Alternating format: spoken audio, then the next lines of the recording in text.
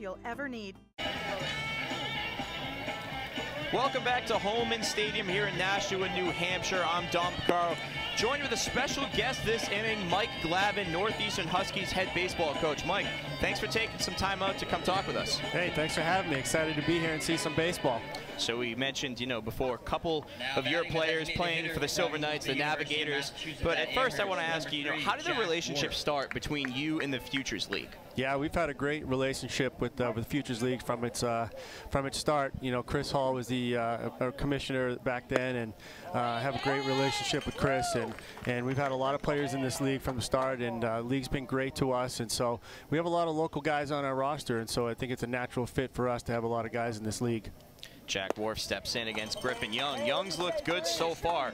Now, with the Futures League, there's a lot of leagues to choose from when you're looking for guys to play summer baseball, but why specifically the Futures League, so many guys from Northeastern?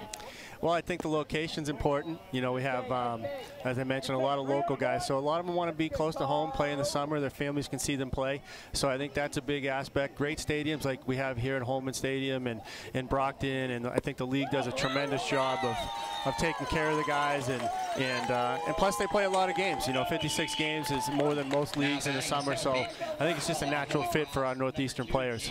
Saw another strikeout right there by Griffin Young. He's looked phenomenal so far out of Wheaton, but especially with this season and the shortened COVID season, how difficult is it to kind of control certain players, whether it be pitch counts, as that ball's hit deep into right field?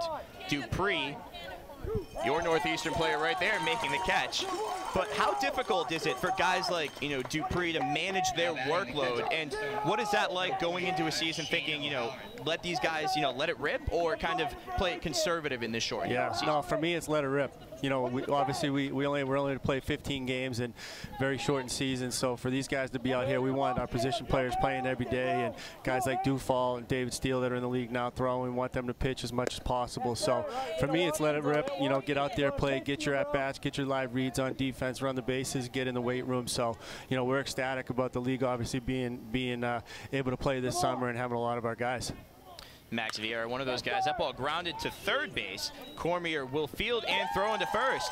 So a quick inning for the Nashua Silver Knights. 1, 2, 3. We go to the bottom of the third inning here in Nashua. 1-0 Knights.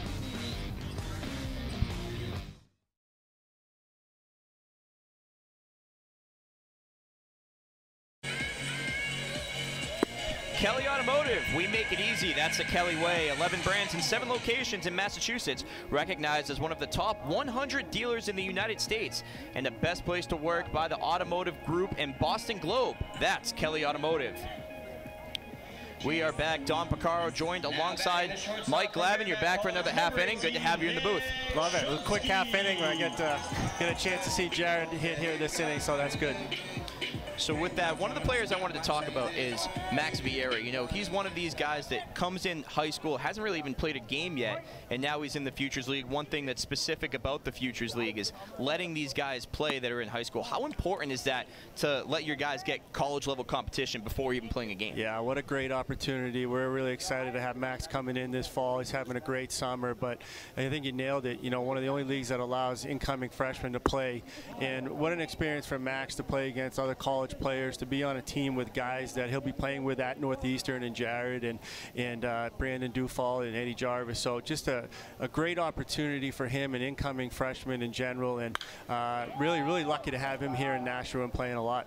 That one skied out to shallow center field. It'll be the center fielder Seidel that will take over and make the catch. And you've had a lot of guys that have just been successful in the program, but one thing that's been really a story for the Futures League, someone like Aaron Savali, as Jared Dupree steps in, another talented Northeastern product. But Aaron Savali in the Cleveland rotation right now, what is that like, kind of seeing your players thrive first in the Futures League and then all the way to the major leagues? Yeah, I think it's an important part of their development, right? And Aaron had a big win last night for the Indians, and just a successful career for us. Awesome. But he had a great summer here in the Futures League. Sean Mellon had a great summer here and developed, and a draft pick for the Dodgers. Guys like Charlie McConnell, Max Burt, Jake Farrell, a lot of our drafted players, almost all of them played in the Futures Leagues at some point. So the development portion of the summer and what the Futures does for our players is just tremendous. And speaking of that development, Jared Dupree last year had a great season with Nashua. Comes in, was hitting the cover off the ball with you before the 2020 season got shortened. How important is it to have, you know, a Futures or a league where, you know, the competition kind of stays the same, so they're able to continue their hot hitting going into their college season? Yeah, this is great for someone like Jared that was off to a great start for us to be able to play this summer, and has all the tools. Tough kid, you know. It's great to see him out here, and a guy like Malgeri that's coming in for us this fall. Get to see him. Ryan Cervone's over there in the Navs dugout as well. So, but Jared's a tremendous player. He's got a lot of talent. Tough kid, multi-sport athlete, local kid, and really happy for him to be here this summer. It is Jared Dupree with a 1-2 count. Gillette. Dupree takes that one right back up the middle. Going to be a tough play for Freelick. The throw is wide of the bag, and Dupree in there safely. And with a lot of these guys, you know, it's not the first time that these returners are on NESN. You have that, you know, the couple of spring training games with the Red Sox. And what is that like, you know, whether it's the Beanpot tournament or just in general those spring training games with the Red Sox? How does that prepare, you know, giving these guys a stage where they can showcase their talents? Yeah, what a great opportunity to be on NESN. It's great for our players, great for the league. You know, Joe Palucci now takes over as commissioner of the league. He's done a tremendous job of continuing Chris Hall's leadership. But Joe's, you know, able to have these games on NESN. It's great for the players, great for the league, great exposure. It's just so many positives to be able to play in an atmosphere like this, play under a little bit of pressure being on TV, and you know, just really excited for everything that the Futures League has done and continues to grow. And summer development is huge, you know, for us college programs. You know, guys coming in, being able to get more innings and more at-bats is just a great opportunity for them. That's Mike Glavine, Northeastern Huskies head coach. Mike, thanks for taking the time out to come speak with us. Thanks for having me. Appreciate it. It is Dominic Keegan now.